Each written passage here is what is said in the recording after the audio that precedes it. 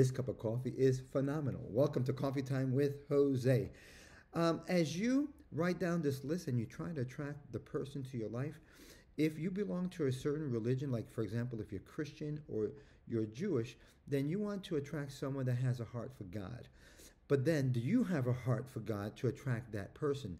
Because if you don't and you want that same person in your life, you need to work on having those same qualities of attracting God into your life and the person that has those qualities. If you belong to a different religious belief, then whatever it is that you want that person to have from your religion, then you want to attract that into your life as well. If you really need help in writing this list and really getting the bare bones, contact me at visionarysuccesscoaching.com or 828-203-6262. Ciao.